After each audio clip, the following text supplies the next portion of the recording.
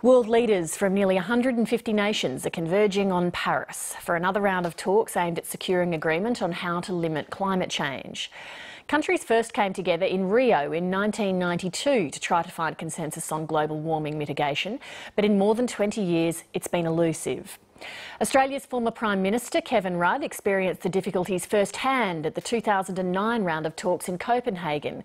He's in Paris this time around as part of his role with the Asia Society Policy Institute, and he joins 7:30 now. Mr. Rudd, the same basic issue confronts the Paris meeting as the one in Copenhagen, as the one in Rio way back in 1992, which is that developed countries have differing needs and priorities to developing countries. Why then should we expect the outcome to be any different this time around? Well, Lee, I think going into Copenhagen we had perhaps a 3 or 4 out of 10 prospect of success. Perhaps this time it's more like 6 or 7 out of 10, and the core reason is the posture of 2 or 3 of the major global players has now changed.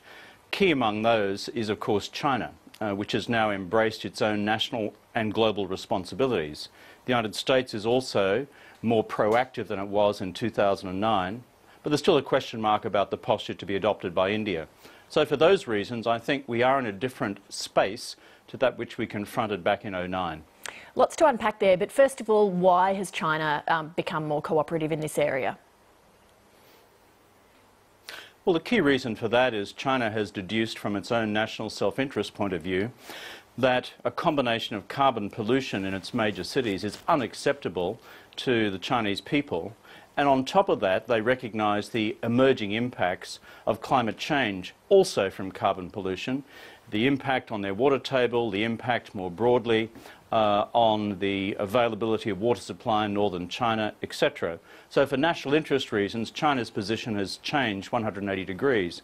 And because they are now the world's largest emitter, having them on board for change is such a radically different position to that which we confronted in 2009. You mentioned India. How meaningful could any agreement be without a significant contribution or commitment from India? Well, India now is a significant emitter, but if we look at the trajectory out for the next 15 years, it'll be much more so. I suppose the best way of looking at it is India now is about where China's industrialisation process was in 1980. And therefore, as it seeks to industrialise, we face the real risk of it becoming a major emitter. At the same time, we can't say to the Indian people, stay in poverty. That's just unacceptable and unjust. The global effort through research and development, but also other forms of direct assistance to our friends in India, must be for them to enable this industrial transformation of their economy in a much less carbon-intensive way and a much more clean energy way than has been the case either for China or the rest of us from the West. You mentioned that you thought maybe it was a 6 or a 7 out of 10 in terms of the prospects for getting agreement this time around. Is part of the reason for that slightly better chance that world leaders are aiming low after the lack of success previously so they can say, see, we got an agreement? Look, I choose to be on the side of the optimists here, and not just for Pollyanna-ish reasons, but because I think there is a rational basis for hope. Firstly, what you've got, and I think coming out of the Copenhagen experience, is 184 nations now representing 95% of global emissions, putting their national commitments on the table here in Paris. We didn't have that in Copenhagen. And this idea of independent national commitments, by the way, was an Australian innovation back in 2009. So I think that has changed. I think the other thing which has changed is there is now a clear understanding there must be a robust system of measurement, reporting and verification across the world so people don't cheat. But I think the key thing, Lee, is to see this and see it in the eyes of the world as a dynamic process. What do I mean by that? If you put together all the commitments that have been made by people so far and did the mathematics, you end up still with a temperature increase by century's end of between 2.6 to 3.4 degrees. That's still far too high.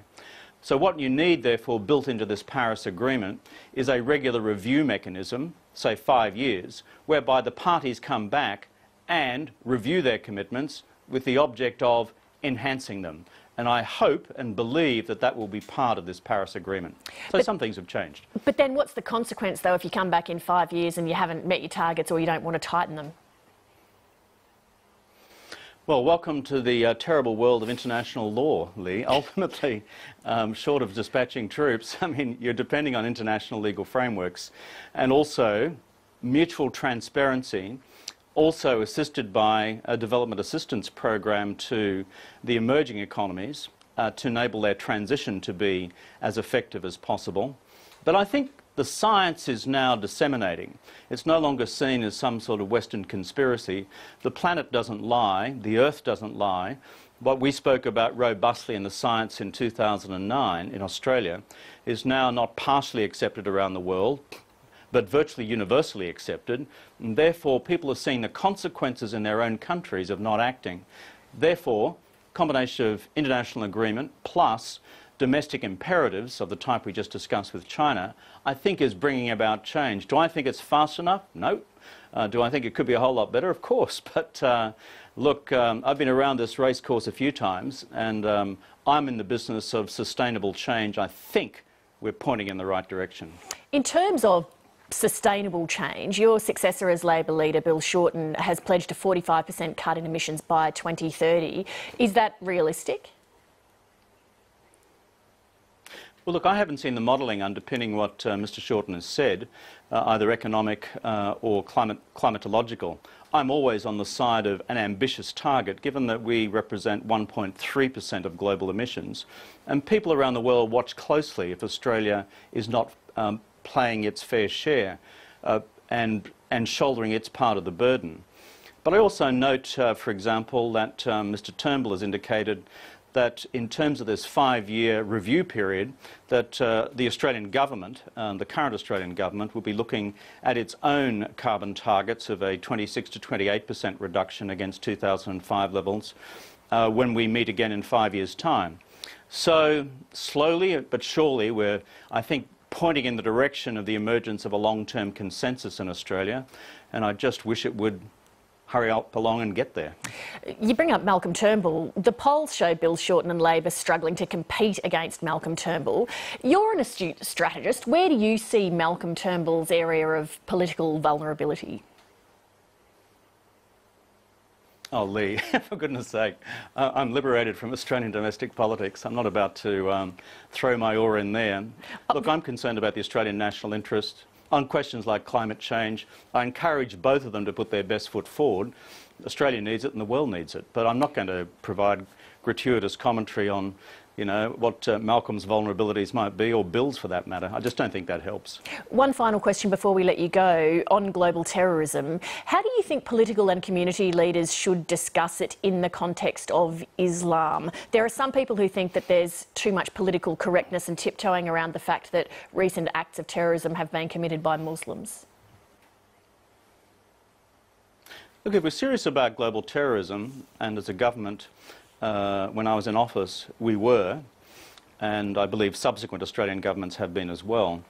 It's got probably 3 elements to it. Number one is, the truth is, when we're looking at ISIL, you're looking at a caliphate self-proclaimed in Syria and Iraq, which frankly must be destroyed because their theological legitimacy and recruiting legitimacy is anchored in their possession of territory. So that's one hard edge to it. The second is our own domestic intelligence services and security forces. And frankly, in this day and age, they should be given all the resources they need. And I argue on balance that when it comes to the surveillance powers they have, we should always be edging at the robust end of that, because those at play in the terrorist world are no respecter of our laws. But thirdly, it does require community leadership, both from the Muslim community and from the non-Muslim community. And it is all these things together. It's not one silver bullet with any of the above. Kevin Rudd, we very much appreciate having you back on the program. Thank you for joining us. Thanks, Lee. Happy to be with you.